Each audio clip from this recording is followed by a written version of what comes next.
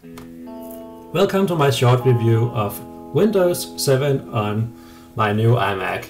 Here you can see my subscores, where the index subscore of 7.9 is the maximum subscore you can get. As you can see, the processor gets a subscore of 7.6 and my RAM gets 7.8.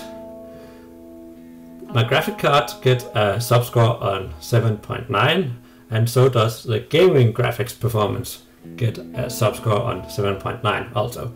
Alright, the flash storage gets a subscore of 5.9, which is low when you think about that it's really a flash storage and it should be very fast, and it is very fast. Then I think the subscore of 5.9 is a little low, because it doesn't get faster than the new flash storage technology. But apparently Windows wants us to have an even faster flash storage to get a high performance score, apparently.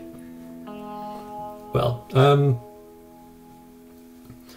my use for Windows on my iMac is gaming only, and that's why I haven't installed a pop-up blocker or anything. I have installed antivirus, of course, because you gotta have that when you are running Windows.